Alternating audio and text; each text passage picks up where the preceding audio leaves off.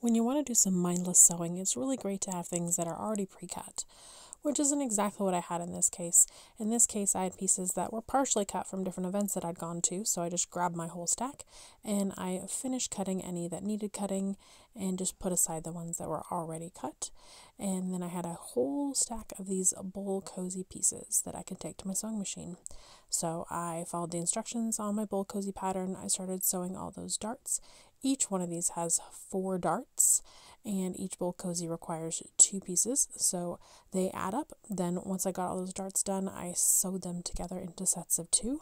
All of them are going to have a different top and a bottom, so they basically now become reversible bowl cozies, which is so much fun. Once I sewed all the way around, they all had to get turned right side out, and then once they were turned right side out, I gave them a press, and it was time to stitch all the way around that outside edge.